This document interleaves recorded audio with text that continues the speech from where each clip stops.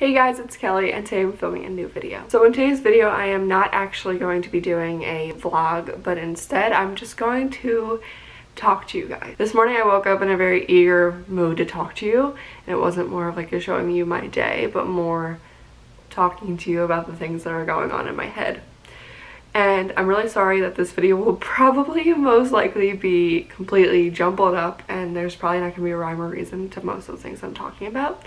But I figured I wanted to talk to you guys about my why. And my why being why I want to be healthy, why I want to do X, Y, and Z. And I'm just going to say, leave it with this one line. And it's just that I want to be proud of the person I am. And that's not just, I want to be proud of my body. I want to be proud of the person that I'm becoming, because I feel like I'm on the road to becoming somebody that like I've always dreamt of being. I know that sounds very cliche, and I know it probably is just something that you might think is weird, but I feel like I have lived in a bubble for the past 22 years of my life, and I really want to reach out in my knowledge and like get to know more things. And I feel like getting to know more things also helps me to get to know myself more. Recently I have been reading a lot of self-help books, and they have been helping me a lot with finding my why. And before, my why for losing weight was I want to be hot, I want to be like drop dead gorgeous, I don't want, like, pretty much I don't want to be ugly, which I correlated ugly and being fat or overweight with being ugly, which is also not the case. You have fat, but you are not fat. And that is something that I have to remind myself every day. Some days it's easier to admit than other days, and I don't know. It's just one of those things that it's like, you're not fat, you have fat. But in the past I have lost 50 pounds, and at no point of that was I ever restricting my calories. I wasn't counting my calories, I was just being a conscious eater. I also did IF for a little bit, and I'm thinking about doing that again, but I'm not too sure, just because I feel like it's gonna be harder now that I live with like my husband to do that. But maybe if we do it together it will be better. But Brendan doesn't really like it because he has to have breakfast or he's hangry. Also, another big thing that I want to live a healthier lifestyle for is because I'm in an able body and I'm able to get up and do these exercises, so why am I not doing them? And I know that sounds kind of weird, but it's like there are so many people in this world that are not able to do the things that I can do, and I feel like I'm doing such a disservice to them by taking the body that I have for granted and for like beating myself up because I'm not where I want to be, but instead of trying to get there. So I want to do this because I'm in an able body, and there are so many people that are not able to do this, and I want to show them that I'm not taking for granted what I have. Then another thing I really wanted to talk about was my struggle with eating disorders in the past. I have been clean for about 2.5 years from my eating disorder. I struggled with mostly binge eating disorder, but a small point of bulimia. And I really would not wish an eating disorder on anybody, not even my worst enemy. I just like, it's so defeating feeling like that. And like, I don't really know how to put it into words other than it's just defeating, and it's like how I feel about people who have eating disorders, because I know how defeating it is. And that's just like the word that I like. I can't think of any other word to describe a eating disorder other than defeating. And if you've ever had an eating disorder, I would really just like to say I'm sorry. Or if you have one right now, you can get through it. And you will be so happy that you did, because I thought it would be the hardest thing, and trust me, it was hard.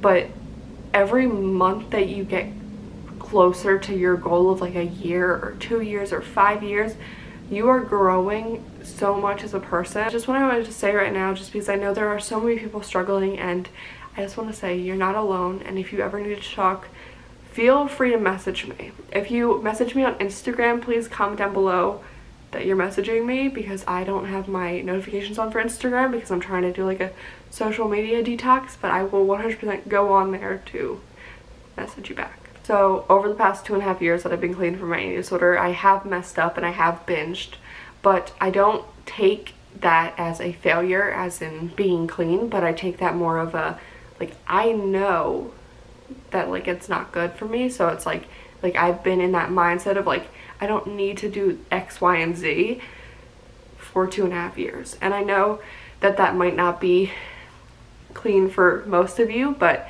for me it's just how I get through it. Because if I have to start over at 0, it's just very defeating. Let me put it in perspective.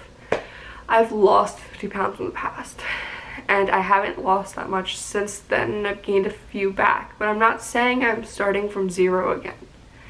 I'm saying that I had a hiccup and I'm moving forward. I'm not starting from 0, I'm moving forward. And I feel like when you say you failed and when you say I'm moving forward, both of them mean the same thing, but the way you say it will help you in the long run. And you can change your wording for any other mental illness, anxiety, depression, anything. And I feel like that is honestly the only thing that helps me continually. Because like I have the worst self-talk. I sit down and I say terrible things about myself because I'm afraid somebody else will say it. And I honestly look for so much approval for everything that I do, and I just want to stop doing that.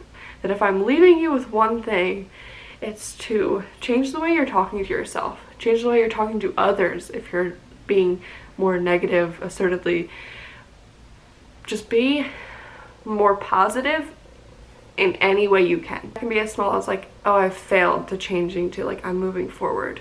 And I feel like doing that every day instead of like being so negative about yourself will eventually help you get to where you want to be and a more like clear mindset. You know, it's hard to change old habits that you continually do, but it's also even harder to stay on a road of negativity and not help yourself, because by not helping yourself you're just getting yourself more down in a dark hole. But every small thing that you do to try and add something positive to your day is helping you overcome that hole that you are in. But I guess the one thing I really want to leave you guys off with, and I know I've said like this many times, but read a self-help book.